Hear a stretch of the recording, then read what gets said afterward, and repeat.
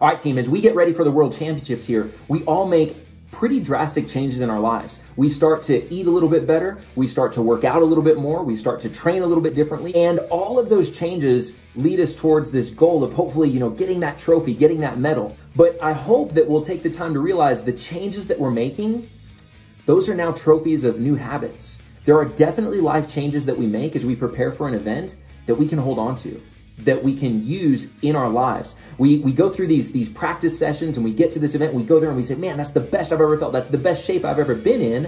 And then we leave and we say, well, now I got to take a break. I can't live like that all the time. Well, maybe not, but maybe there's something, some habit that you formed that you can hold on to that'll make a difference for you for the rest of your life.